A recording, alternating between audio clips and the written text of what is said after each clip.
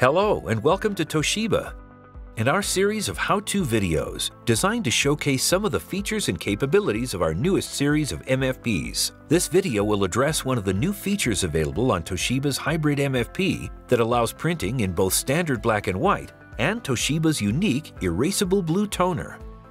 Today, we're going to show you how to easily monitor the reusing of paper with the Toshiba Hybrid MFP and eStudio RD301 paper reusing device. The eBridge Paper Reuse Report, or PRR, is an application that automatically collects the data related to erased paper from both the MFP and the paper reusing device.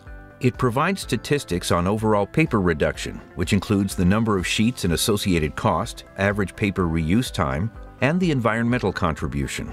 This is a great tool to monitor your environmental contribution and encourage erasable printing and reuse of paper. In order to use this application, your hybrid MFP and RD301 erasing unit must be networked. Up to 10 hybrid MFPs and RD301s can be monitored. The results can be outputted to a CSV or PDF file.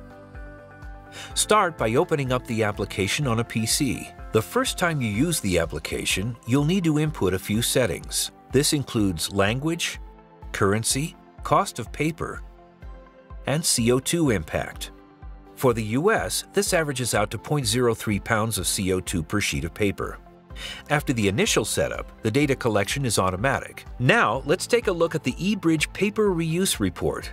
You'll notice that you have both graphs and tables to represent the data. If we start in the upper left-hand corner, you will see a graph that tells you the average number of times a sheet of paper was erased and reused. From the report, we can see that we reused each sheet of paper 3.5 times on average. On the bottom left corner, you will find a graph representing the percentage of paper that was successfully erased.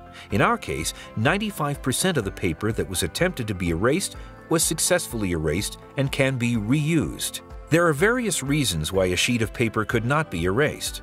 If a paper was erased several times already, it may have reached its limit of usability. The middle bottom section shows you the reasons why a sheet of paper could not be erased and the percentage for each reason.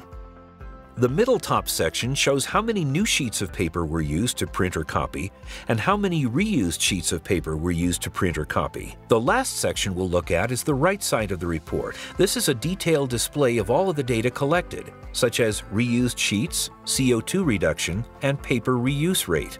The report can also be exported to a CSV or PDF file to view the data offline or to import into another file.